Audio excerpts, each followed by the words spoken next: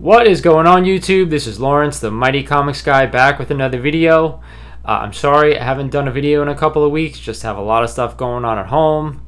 But I have a few books that I picked up over the past couple of weeks. I wanted to show you guys what they were.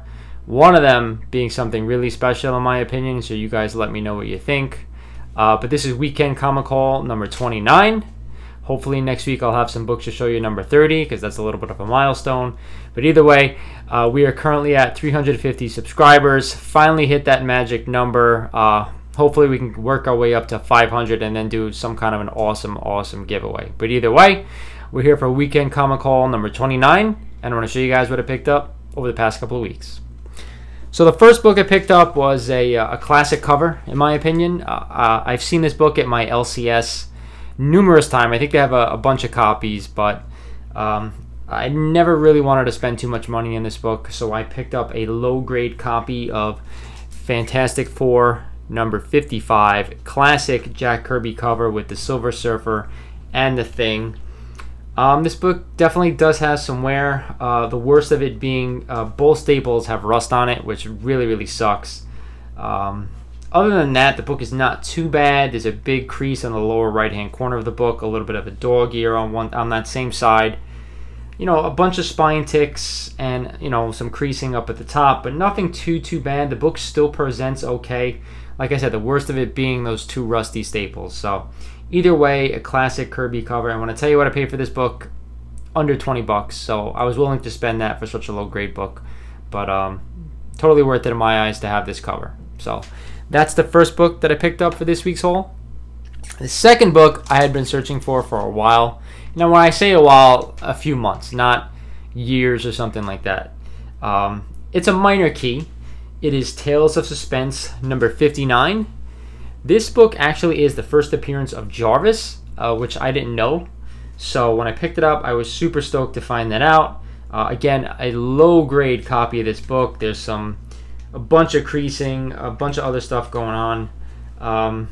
Not really benefited from a press, but either way, just a cool key and a cool cover that I wanted to pick up.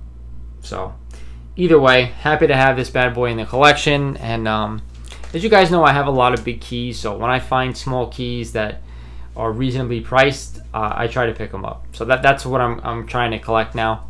So I have one more thing to show you guys, and when I saw this, I thought it was special. As I always do, I'm going on eBay, I'm looking up books, I'm looking up things, you know, searching for things that you know, are rare, or you know, not everybody has, or something new that I didn't know about. So when I came across this, I've seen other ones before, but when I came across this for the price that it was listed at, I had to jump at it. When I show you guys what this is, I hope you guys will agree with me on that. But either way, what I paid for this thing, I know I could definitely get my money back, but I definitely think it's worth a lot more than what I paid for. So without further ado, I'm going to show you what that is. It is Amazing Fantasy 15, just a page out of that book. It is, I believe, the 10th page, signed by none other, Stan the Man himself.